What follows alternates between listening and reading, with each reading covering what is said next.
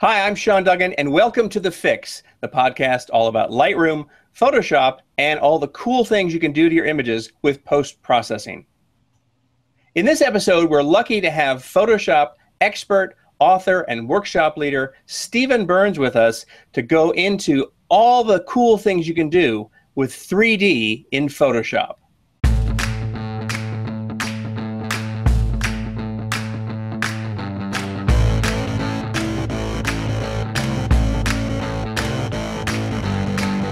So I'm really looking forward to talking with Stephen in this episode because learning about 3D in Photoshop is something that I really want to do. If there's one thing that I don't know about Photoshop, it is the 3D capabilities. I've dabbled with it a little bit, but it's still kind of a big unknown area.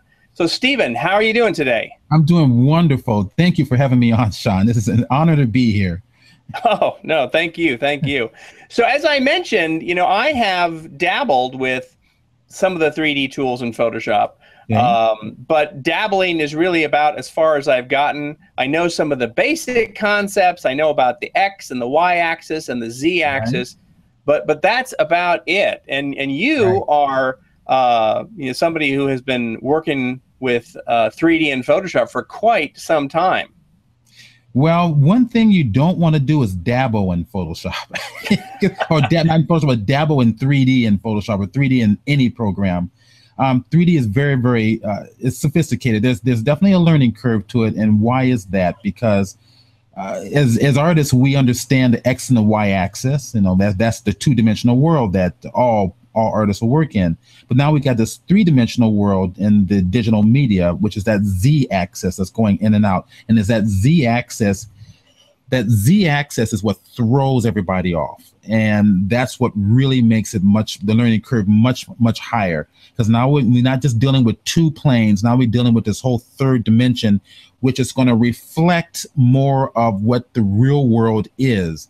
So into the 2D world, we're used to creating a perspective. For example, a perspective grid. You establish your vanishing points, you establish your perspective lines, and you build according to that perspective grid so that you can get a simulation of 3D in the 2D world. But now we're dealing with the real 3D world where now you have to learn a bunch of extra stuff in order to really make this an artistic media for you. Right. And it occurs to me that when artists are working with sort of natural media in the 3D world, like sculpture, for instance, it all comes naturally because you're just you're molding the piece of clay or chipping away at the piece of rock or assembling some amalgam of real world objects into a 3D sculpture, and we don't have to think about all of those things that you have to sort of think about when you're dealing with 3D in software, such as the Z-axis and perspective and the way the lighting is doing. So it really, I think that's what makes it maybe a little bit more of a steeper learning curve and a hurdle for many people who may already know a lot about Photoshop. It's just so different. It's such an other world. Well, in the, I will say the traditional 3D world where we're working with stone or alabaster, you're dealing with the physical object right there as it exists. You're not dealing with code. In the digital world, we're not only thinking about how we would manipulate the 3D object traditionally, but we also have to think about the code to make that happen. That's the huge learning curve of this whole game.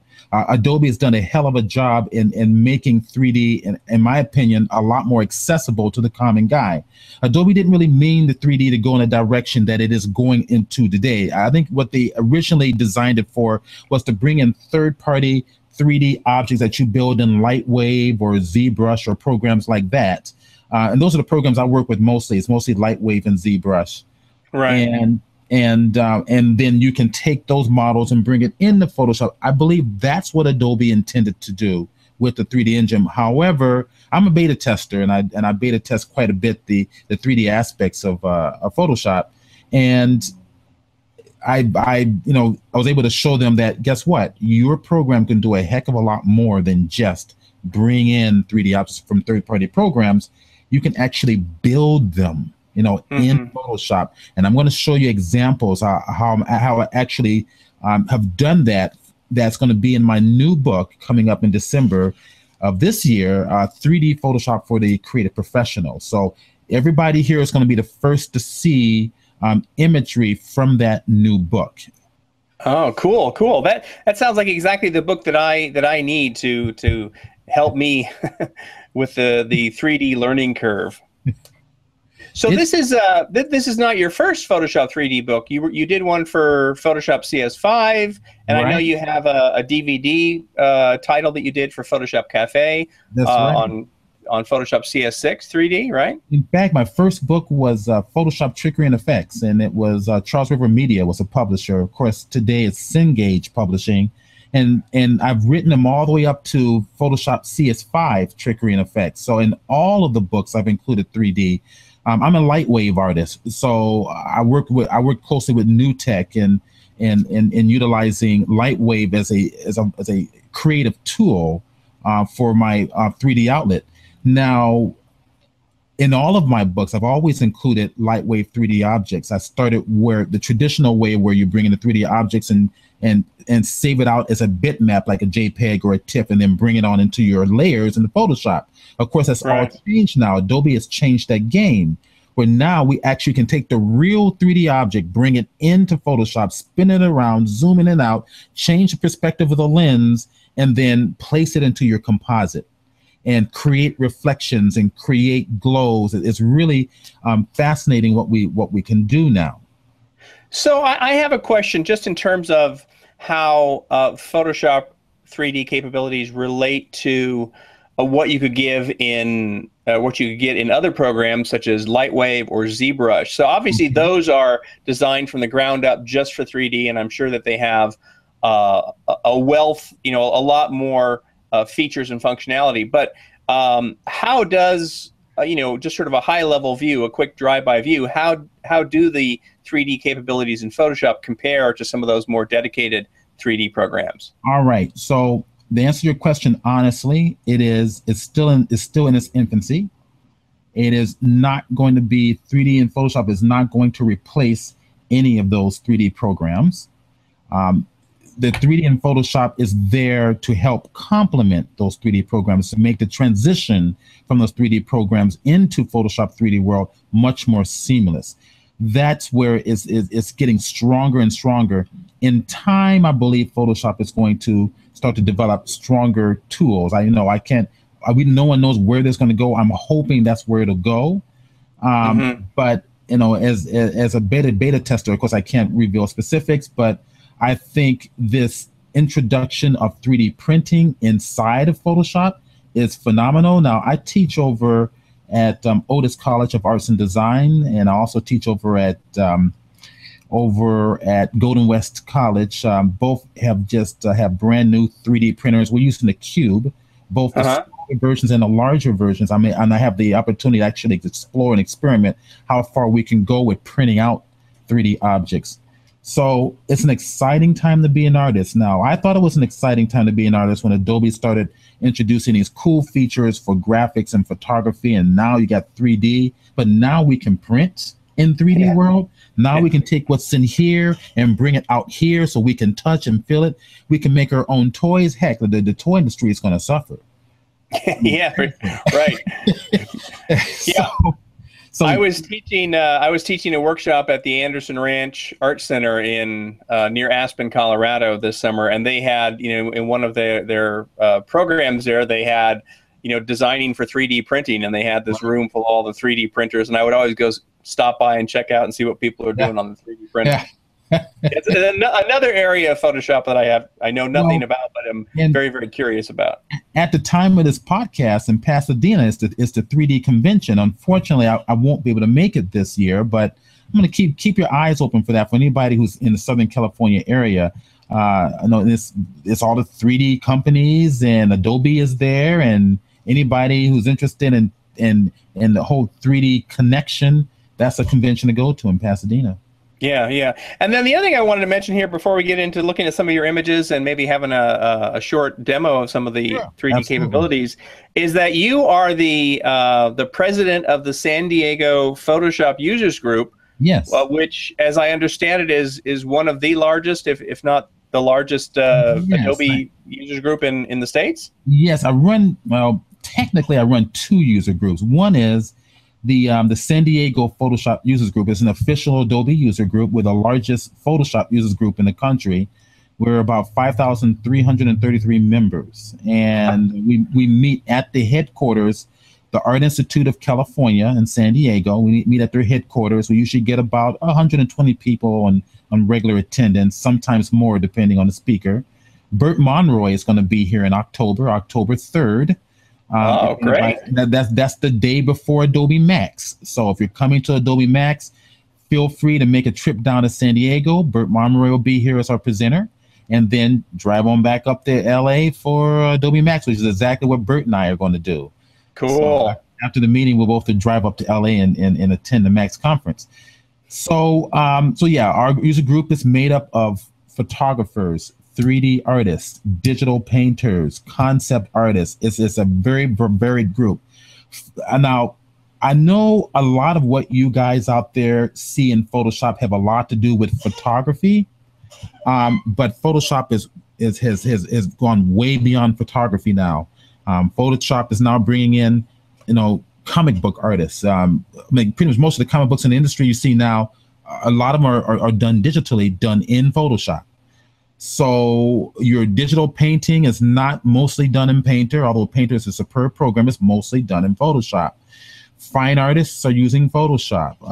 It's a program where it's extremely diverse, which I'm hoping to share some of that diversity with you all today. Cool, excellent. And then the other thing I want to mention, and we'll definitely put these in the show notes, is that you also run the Photoshop user group on Facebook. Yes, you got a vibrant membership base there as well. Yes, about approximately 20,000 members, and we have meetings, monthly meetings. So Eric Scala, who's a world-renowned concept artist and digital painter, or traditional and digital painter, will be our speaker in October. So go to just look at Photoshop users group on Facebook. You'll find it. Request to join, and we'll be happy to have you involved. Great. And as I said, we will put those links in the show notes so people can just click on them and go right there. Well, excellent. Listen, you have some images to share with us about stuff you've done in Photoshop, and then maybe a little bit of a demo. Yeah, absolutely. So I tell you what I'm going to do is I'm going to share with everybody, and you're going to be the first to see some of the results of what I'm going to include in the book. So the book is going to be something very different. I understand that this is going to be, I will be one of the first authors to actually do this, all right? And that the book is going to be accompanied with an app. And this app will go onto your MacBook, your iPad or iPod. It will also run on your Droid devices. So basically your iPhones, your Droid phones, or Droid devices or iOS devices of any type. You'll be able to download the app, and while you're reading with the book, you'll have physical interaction with the model, the 3D model. So the chapters are designed where you're modeling, you're texturing, you're lighting, and then of course you're rendering. And you get to go to the app and say, hey, I wonder what compare your work compared to what I did as an author. And you can zoom in close, look at it, and then along with the app is included videos. So any particular areas that I as an author felt that needed to be explained a little better, I have all QuickTime videos for every single chapter, all through there. So it's going to be a cognitive, a visual, a tactile learning experience. I'm trying to make a connection in all the different areas that people like to learn in. No, that's excellent. So it's you're really kind of taking advantage of the multimedia possibilities there to expand the learning experience. Yes, absolutely. So what you're seeing here, first of all, is the chapter where I'm talking about simple modeling, just building things, and I decided to take something that will be used as an illustration for a wire gauge or the interior of a wire gauge. And now everything that you're looking at here is all built natively in Photoshop. None of this is built in Lightwave or ZBrush and brought in Photoshop. All of this is built natively in Photoshop. Okay, so I'm going to go to another image and share with you. Simple little objects that I teach you how to create. We can build 3D objects in multiple parts and pull them all together. This is another example of that. Cool. Okay? These get some simple models that we can build here. And then when I'm going to show you in the demo, I'm going to show you kind of the concept of how it was done. So here's a fun little one. I decided to do a little Wacom tablet and display. All of it is built natively inside of Photoshop. Okay. So no photographs are used. Right. No photographs are used, that it was molded from. It was basically all custom created in Photoshop. Now, you can see this a little bit of a photograph on the monitor itself, right in here. Now, that's an image map to represent an image inside of the Wacom Cintiq companion. All right. So here is a watch, all natively built inside of Photoshop. Okay. Textured, modeled, rendered, and lit. Okay, inside of Photoshop. And another example here, the sand dunes built inside of Photoshop, the hourglass built, the sand in the hourglass built inside of Photoshop. Wow. Everything textured. That's beautiful. Thank you. The only photographic elements is just at the far background of the sky and the clouds, but you can see the sand and all that all built natively in Photoshop. Now that's the kind of image that I would be interested in using Photoshop 3D capability with, because I like to do compositing and especially creating what I call imaginary landscapes, right? Like that. So I can envision myself wanting to create some sort of a structure that does not exist, but then I could place inside one of my landscape photographs and get it to match and everything. So that's very intriguing for me. Absolutely, and oh yeah, with the work that you do with compositing, I think it's going to really, you're going to love it. You're really going to love it. I love what you're doing with the compositing and some of the video and compositing. I think the 3D is going to add a lot of very interesting elements to it. So the digital world now is creating a whole new breed of artists. So those who would never pick up a paintbrush and oils will now do it in digital. Those who would never pick up a chisel to create a 3D object will now do it in a 3D program. So it's a whole new breed of artists, and this is all custom built inside of Photoshop. Yeah. The sword, the mud, all the texturing's done inside of Photoshop, custom in 3D. Another little example of a little bit more of a sophisticated 3D object. Of course, each chapter, I show you how to build these objects. So each chapter is how to build and render all these different 3D objects. This is an actual wine opener, a bottle opener in the drawer, my kitchen drawer. And I decided to go ahead and build it inside of Photoshop and then light it in such a way that it looked like studio lighting with softboxes. We have a whole chapter in my book on lighting, on how to build softbox effects, how to mold lighting to get the effects that you want. This is something I did for Colin, and this was for Photoshop Cafe. It's a DVD. Definitely is a Photoshop CC. It's 3D Photoshop CC. Definitely. It looks like a Star Trek phaser. That's the original Star Trek phaser, which I think are the coolest, actually. And all custom built in Photoshop. Okay, not a 3D program. So some of the imagery here should give you an idea of the power that modeling in 3D Photoshop has. Now, I built this phaser and I posted a picture on the beta testing team, and the product manager, one of the product managers contacted me and said, what program did you use to model the phaser? I said, I didn't. It was all done in Photoshop. And I get this comment back, you did this in Photoshop, question mark, exclamation. And I said, yeah. He didn't believe me. He said, well, send me the file. That's why I sent him the file. So it surprised him. So the programmers don't always, design the program to do certain things that artists will pull out later. So this is the actual cover of 3D Photoshop for the Creative Professional, and the publisher is Focal Press. A great publisher, wonderful people to work with, and I pitched my idea of creating a book with an app. They loved it. So this is the one. This is the one. What you're going to see on the bookshelves coming up in December. This was another idea for it. Most of my concept art friends told me that they preferred this one because it was much more appealing to the general market. Although I preferred this one because there's a lot more action in the scene.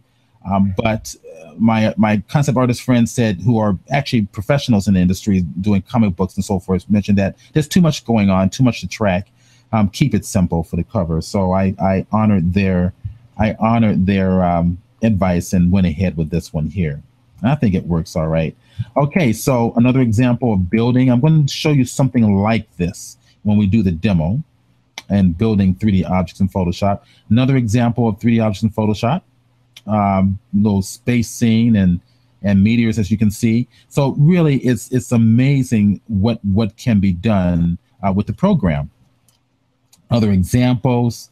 I'm going to kind of go through them very quickly so that we can get to the demo. Utilizing other third-party programs inside of the 3D Photoshop engine.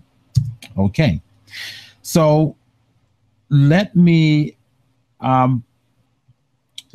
also just go right into Photoshop so that I can give you an example of the power of the program utilizing 3D. Now, 3D is basically vector information. All of us digital artists should know that we're dealing with two types of graphic imagery. One is vector, one is raster. Raster coming from camera pixels, vectors just dealing with algorithms of shapes. So I'm going to make a basic shape. So I'm going to go right over here and place this right over here. And I'm going to create what I think is going to be a vase, all right? Or a vase of some sort. So I'm going to use that as my middle line because what I'm going to use is a revolving technique to build my subject.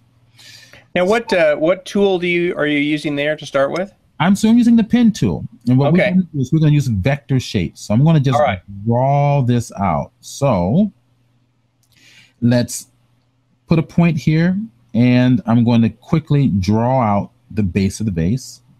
All right. And then what I'm doing is I'm making sure I have a shape selected here.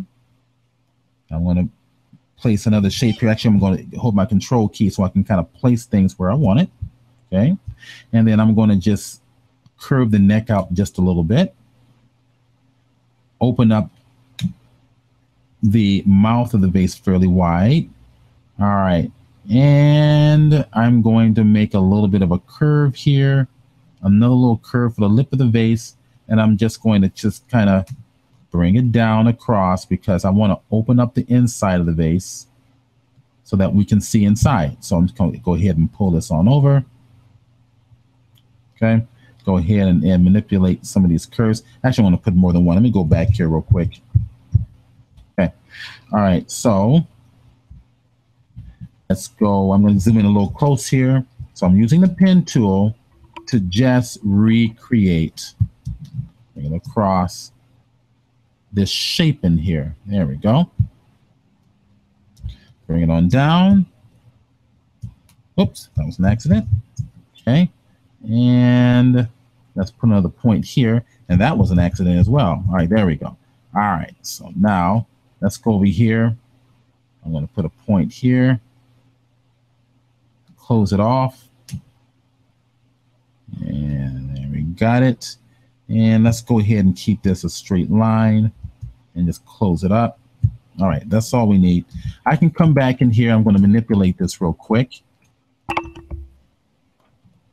and just clean it up. Grabbing points.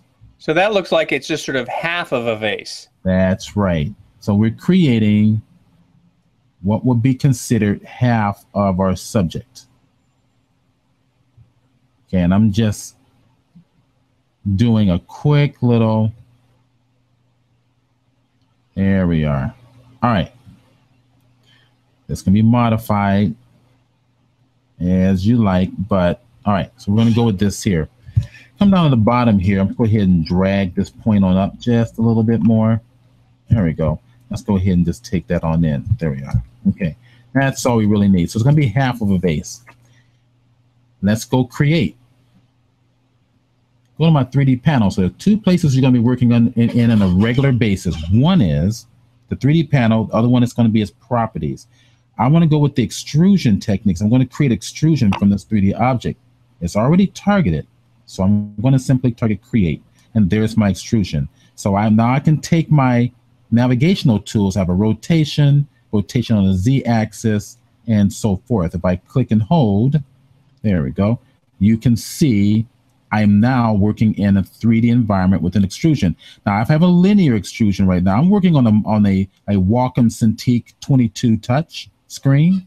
So I'm actually drawing and painting directly on my monitor, which I find this to be very valuable in terms of 3D working. I want to go to an option. It's my 3D panel. And what I would like to do is go to the shape itself. And I want to use a preset. I'm going to drop down on the preset and use what we normally call a revolve or a lathe concept. It's like lathing with woodworking. Mm-hmm. So target it, and there's my vase.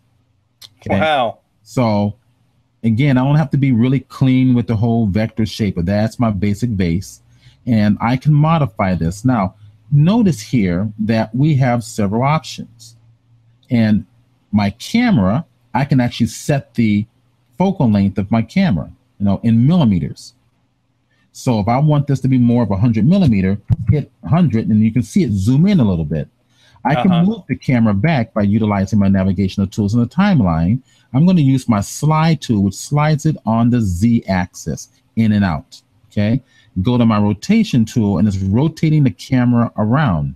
Now, if you notice, the object is actually rotating along with the ground plane because we're basically simulating the camera rotating. If I just want to target the object here and rotate it, again, I can just do the object and the ground plane stays where it is. Or I can come right over here to my pan option, which is going to pan it on X and Y axis. Okay. Let's go over here to the rotation, this is what's called the roll tool, and that you're rotating on the Z axis, which is going in and out, the axis going in and out of your photograph. So red, green, and blue, X, Y, and Z. Okay. All right. So now I want to modify this vase just very quickly. So the little blue indicator there, that's the Z-axis, right? That's the Z-axis, X, Y, and Z, red, green, and blue, color coordination. And that's usually standard in most 3D programs. So Adobe has honored that. Okay. So I can, now what I'm going to do is I'm going to add a little detail to this vase. Say I want to add some little extra. Here, I'm going to show you something really, really fun. I'm going to modify this shape. How do we accomplish that? Target the shape, hit the edit source. Now I'm back in my source, right? What would happen if I go to my layers? There's my original layer. Let's rasterize this for giggles, all right? Let's go ahead and right click. And what we're going to do is we're going to rasterize the layer, which now makes it pixel base or raster base, right? So let me just interject something for those people who maybe didn't notice this, but I noticed there when you just were on the layer that the layer was a smart object. Is that something that happens when you apply the initial 3D properties to it? All right, let's go backwards. I'm gonna go step back, and your question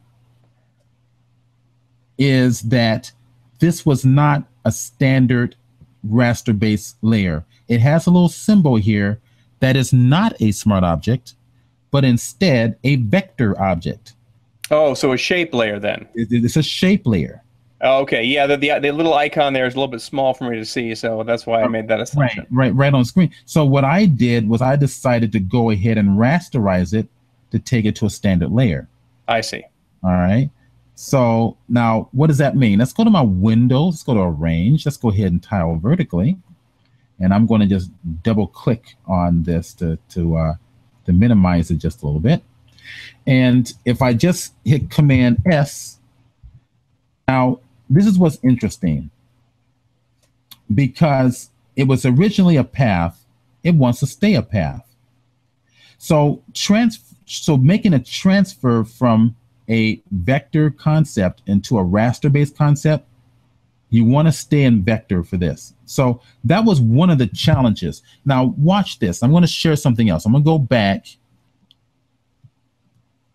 hit the F key, go to full screen mode. We're going to go back to our layers just to show you the flexibility that you have in 3D here. All right, I'm going to make a new layer. I'm going to go to my brush tool, right? Let's go ahead. I'm going to choose like a medium gray for the background. I'll make it a little easier to track here. I'm going to turn off my vector shape for the time being. And let's say we actually we're going to draw our 3D object. Let me go ahead and I'm going to go select a brush, all right? That's going to be hard edge. Keep it simple. And then in my brush properties, I'm going to make sure I have a nice solid, okay, that looks great. I'm going to tighten up the spacing so I have a nice smooth edge. So I can come here, right, and do the same thing. Bring it to here. 3D, extrude, click, there. See, that's the flexibility we have. Now watch this. It's real fun stuff because now you can start to work with it like clay. Come right over here. So that option is good for people who are not necessarily that adept with the pen tool in Photoshop. Yep, absolutely. The pen tool I think gives you a cleaner result, but you know, it's getting so good with 3D now that make a nice little solid edge brush in Photoshop will be able to recognize it. Now the beauty about this here, if you go to the 3D object, I can adjust the actual thickness I'm seeing inside. I can adjust the extrusion by bringing it tighter. See how the circle in the middle closes up? Yeah. And I can close up that base there. Okay. Of course, it makes it a little thinner, but we have those flexibilities. Now, the reason I wanted to show you the paintbrush effect is because I can go and edit the source. Let's go back to Window, Arrange. Just go ahead and tile vertically so we can see them side by side. I'm going to close out this one. I don't want to look at that right now. And target my layer for my shape. So let's add a little bit of extra information here. Hit the B key for my brush, resize it a little bit, maybe add a little nodule here, add a little nodule right down here. Okay. Maybe I'm going to come right up in here and go to my E key for the eraser tool, make a little solid edge, and maybe not, nudge in a little rivet. So I want to make sure, again, I'm going to take off I want to make sure I have a solid brush to work with. So if I tap down, there we go. A little nodule right here. Let's kind of get it all out here. And good. I think I can imagine what's going to happen here from what you're doing here. I'll see if my imagination is correct. So let's go ahead and hit Command S. Boom. See? Yeah. It updates automatically. So if I come over to here, okay, to this side, and rotate this around, we can see the effects. So it's hard to see. The lighting's not right. No big deal. We're going to come over to our 3D panel. Target our light source. Oh, we can mess it around. There we go. Move the light source around. Now we're starting to mold our pot a little bit. Say I want this to actually be the base of the pot. I want this base portion to come out a little bit more. Come back on over, hit the B key for the brush. Make the brush maybe a little bit bigger and just kind of paint it on out like so. And then hit Command S. There it is. Immediately it's updated. It really, really, really fun stuff. So nice.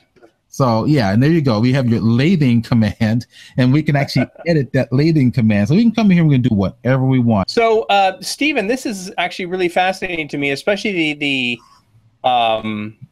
concept that I don't have to necessarily use the pen tool, although I am perfectly comfortable with the pen tool. But the fact that I could just brush on a shape and turn that into a 3D shape, Correct.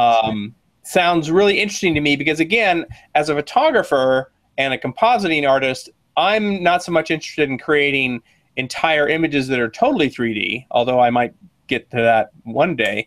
I'm interested in maybe creating elements that I could use in a composite that is mostly photographic, so something in the background or something like that. So the ability to actually just sort of paint and extrude that to a 3D object is pretty interesting. Oh yeah. Oh yeah, and being able to paint and add additional paints. For example, if I wanted to take my brush and I'm using our Wacom tablet once again directly on the screen, I can use fade functions to create different types of effects. So if I go to my shape dynamics, use fade as an option instead of pin pressure, then it's going to show you right down here what I'm going to get. So I'm using about a 25 pixel fade. So I'm going to try it, see I'm getting something like this. I may want to go a little bit longer, so maybe I'm going to undo that one and adjust the fade to something like 50 pixels, and then drag it up something like so. And then let's go ahead and close this down, hit Command S, and boom. Okay. Now is very, very cool stuff. So now we're starting to create these very interesting shapes. Now, if I want to turn this into a space station, let's go ahead and bring this down. And I'm also going to reduce the size of this. I notice how everything highlights yellow. So when I highlight in that little rectangle in the middle, I can resize it down. I'm doing it for a reason. I want to turn this into a space station or some sort now. So how about if I come back over to here, Command T, I'm going to squish it like that. Okay. And hit Command S. Okay. All right. Now I want to create the outer portion of the outer rim of the space station. Hit the B key. And then how about if I do something like, I have it in fade right now. So I'm going to click this way like so. Maybe something like this, maybe something like this, and just play around with it. And we come back. So that's cool. It's just a matter of using your imagination. So that is very, very cool. Yeah, I mean, you see that I'm just doing stupid little squiggly shapes here, right? Yeah, yeah. I want to make like I want to put windows on the inside, make a little a rivet in there. So I'll go back to let's do this. Let's do something like hit the eraser tool. There's my eraser tool. I'm going to right click on here, and I'm going to see if there's any other type of a brush that I can use. Oh, I can make custom brushes. No, we're going to keep it simple. Go to this one here, solid edge, and then just zoom in close so I can see this a little easier, and just erase away that whole section like so. In fact, I'll do this whole one up here. Okay. And I'm going to go back to my brush properties and make sure, say my opacity is 29%. I'm going to go up to 100%. Now, there we go. Solid. That's it. Just stupid little moves like this and hit save. And now we have this really cool little, wedge in here. And if I go over to my light source and I can adjust it where I can see that wedge a lot easier. So that's great. It's very fun. Now, another thing that we have texture abilities, right? And I'm going to go ahead and close this one out. And let's go ahead and hit Command 0 to pop it to full view. And let's texture this guy here. So go to my camera. I want to zoom in with my camera. So I'll tell you what, I'm going to hit the slide tool and just tell the camera to get closer to the 3D object. Oh, guess what?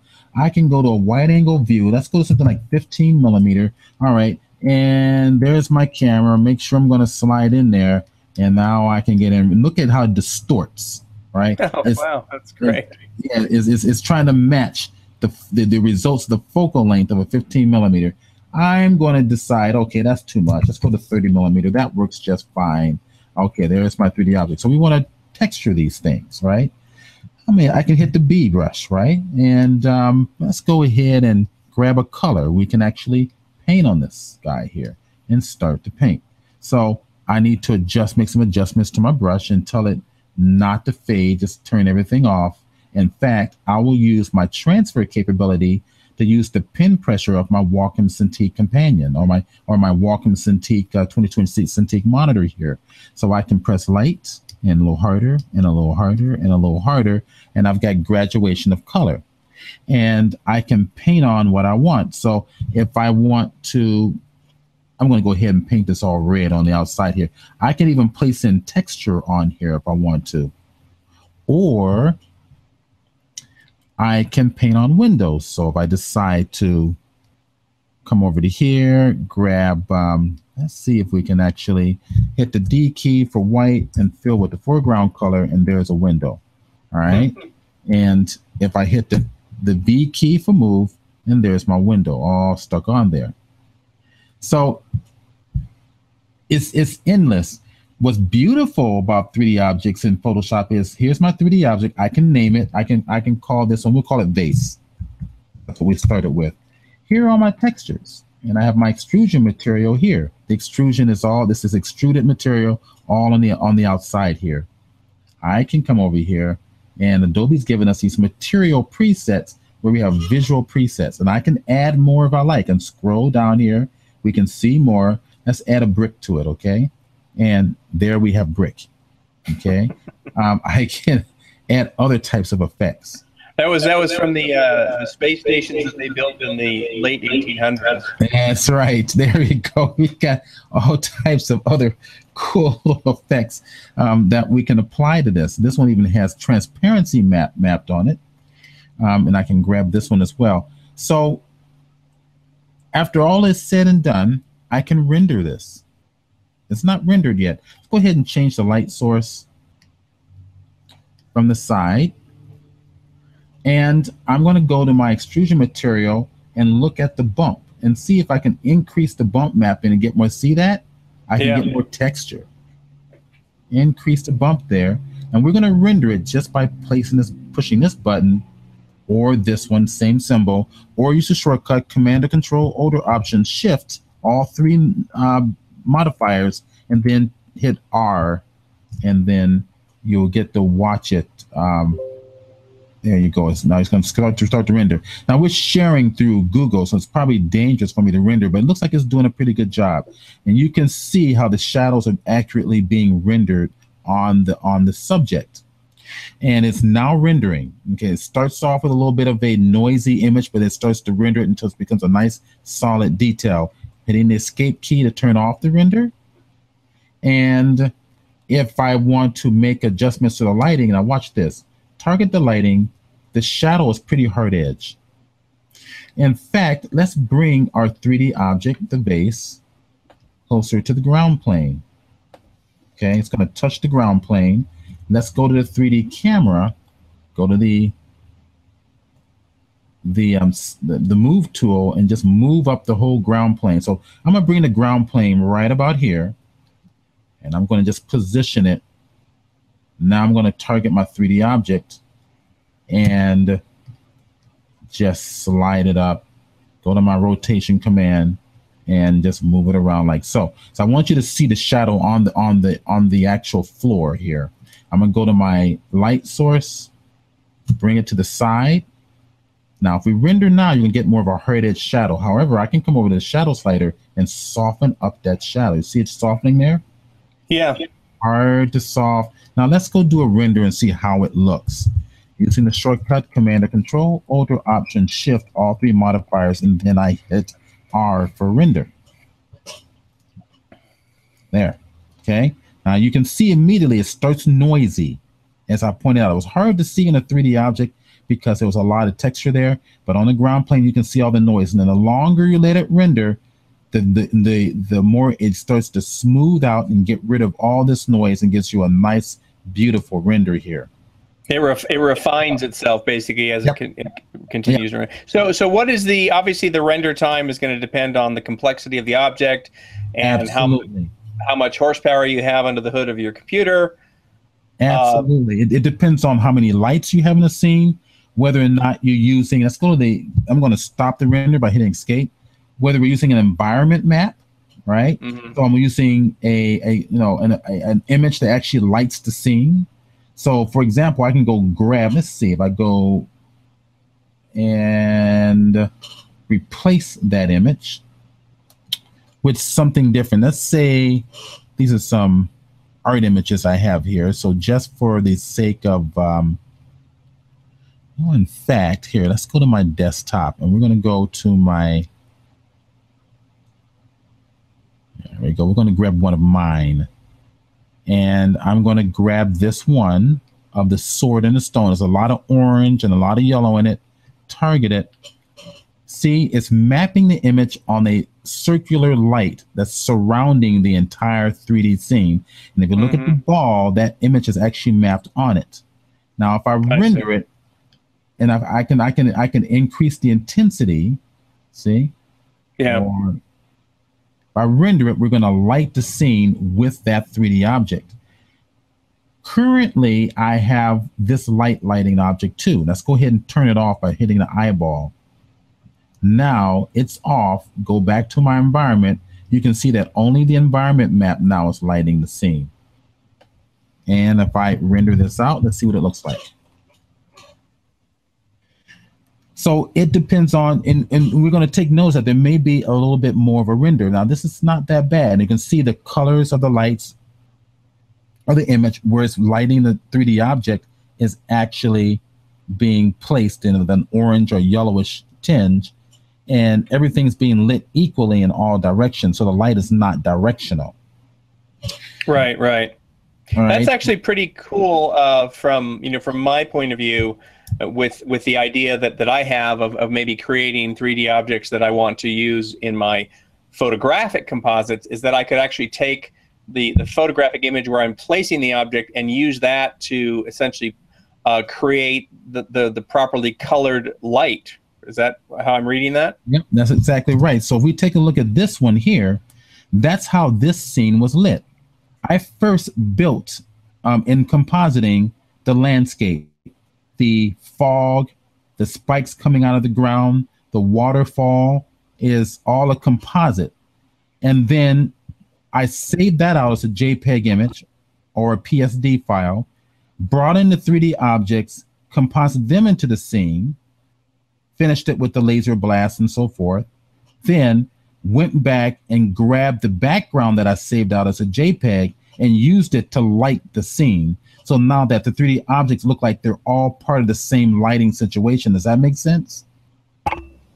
Yeah, it does. And that's really interesting, again, in terms of the idea of combining a 3D object with an existing photograph. That just seems like such a really useful bit of functionality there. Yes. And, cool. And Adobe thought about it. Pretty smart use. If I go ahead and turn on the directional light, now we're going to get much more harsher shadows falling on the ground plane and so forth. Very cool. Excellent demo. That really kind of whets my appetite in terms of going in and just exploring with some, simple things. I think what I'm going to probably do is start off with some rudimentary cylinders to make towers with, or pyramids or something, but it'll be enough to get my feet wet. Let me share something with you real quick, all right, before we go. We should have about 5 minutes. You talked about rudimentary shapes, all right? So let's go over here. Let's fill that with black, okay? And define that as a brush preset. So that's my brush, okay? Yep. Hit the B key, there's my brush. All right. And let's go ahead while I'm thinking about it. Hit the V key, move this right about here. Hit the B key for the brush, and I'm going to turn off my selection. And how about we do something like this? I'm going to reduce the size. Let me go ahead and undo that. Reduce the size of my brush. Okay. And maybe bring it like this. And maybe bring another one like this, okay? And then maybe one more like that, and then like this. And what we're gonna do is 3D extrusions already there, create. And so this is one where we're gonna create our building and we're gonna extrude it like so, okay? And then we can map on our windows and so forth on this shape.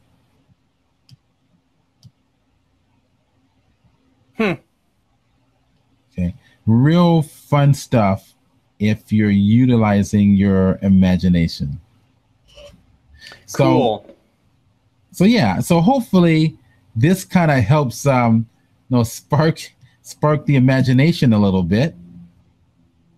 And when you start working with composites, you got to pay attention to your vanishing points, and which is really establishing what the focal length of your lens is. So you start to create a composite. You want to create composites according to a particular. So I have one final question on that note. Yeah. Before we exit out, and actually you can exit out of your screen share right now. You're back. Yes.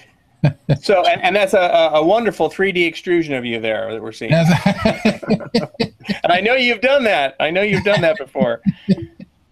But anyway, so here's the question: as a compositing artist who wants to use photographs or 3D objects with my photographs, right, photograph composites, right?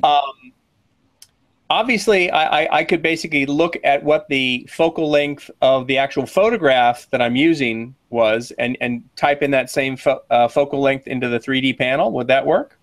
Well, yes and no. When we're working with compositing, we're never working with just one image. We're working with a bunch of different images. So, and every image is not going to guarantee that you use the same lens, you use the same position of the camera, and so forth.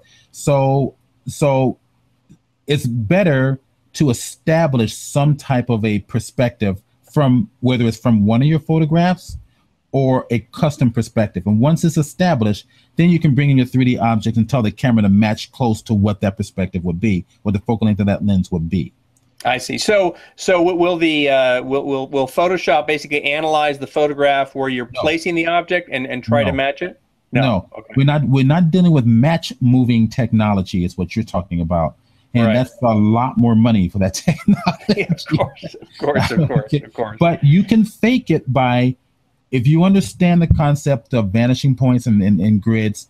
Sure. You can look that up on your own. And most users, you can look that up on your own. Establish that, and you can kind of figure out what focal length of the lens you should be using, and you should be okay. You'll get pretty close. Yeah, cool. Well, that is just excellent. Just totally cool. I'm really inspired now. I have a big project that I'm working on this weekend, but part of me is going to want to go and dabble in this. Actually, to be truthful, I'm on my way to a company today to do a half-day training on 3D and Photoshop. They make products for watering gardens and so forth, and they want to get into creating 3D objects of their actual parts and components. So I'm going in to actually train them on how to do that in Photoshop. Cool. Excellent. Well, thank you so much for stopping by. That was great. And, I think that maybe for a lot of photographers who are out there, obviously this is sort of, way out on the extreme edges of what they might be interested in. But for those people who are interested in compositing, I think this is where this really has some application with regular photography. And I think Adobe has challenged photographers because now they've taken Photoshop, or now they're offering the cloud for a very minimal price monthly, and now everybody gets all the programs, which means that now everybody's going to start experimenting with compositing, with 3D, with video, with special effects in video. I mean, so it's Adobe, because of what they've done, is changing the landscape in terms of how artists are going to think. So we all can't just think like a photographer anymore. We can't just think like a painter anymore. Yeah. We got to think multifaceted. Yeah, that's a great point. And, my entry into working with video editing really started in Photoshop. Once I realized that, I could edit video in Photoshop, that got me interested in, creating cool video composites. And that led to a lynda.com course on creative video compositing. And then that eventually led me into Adobe After Effects and Adobe Premiere. So that's one benefit of the whole Creative Cloud system that Adobe has. And working with 3D as well, you can actually animate the 3D. You have limited animation capabilities of 3D options in Photoshop, which means you're going to start rendering them out into an AVI or an MPEG video and bring that into After Effects and do stuff in there. I mean, it's gonna change a lot of things. Yeah, Cool. Well, great demo. I'm really inspired to try this out. And Stephen, tell people out there where they can find you on the web, your main website. Yes, the main website, and I know that you're going to give it to everybody later on, but it's chromeillusion.com, www.CHROMSNEALLUSIONSNancy.com. All right, and you can view the books I've done, the videos, my fine art work there, and contact me personally there. Cool. And of course, then there's also that Facebook Photoshop users group, and we'll put all that in the show notes. And since you have that book coming out later this year, right? Yep, that's right. The publisher is telling me about early December to hit the Christmas market. Oh, cool. So hopefully around that time, maybe you can come back again and we can explore some other stuff. And maybe I can show you some of my baby steps of stuff that I've been doing. So you got to start somewhere. I started. Yeah, come on. Everybody got to start somewhere. Cool. All right. Well, thanks so much for stopping by, Stephen. I really appreciate it. Thanks for having me, Sean. This has been wonderful and an honor. Cool. And thank you for joining us on TheFIX. Hope you enjoyed today's show and found it useful and interesting. And if you explore and start making some 3D creations on your own, let us know about it, and let us know if you want to see more information of this sort. Make sure that you subscribe to TheFIX. You can go to thisweekinphoto.com/TheFIX and see all of our shows there. We got lots of great back catalog of cool episodes. And while you're at thisweekinphoto.com, make sure you check out all the other cool podcasts that are there. I'm Sean Duggan. Thanks for watching. Go forth and pixelate.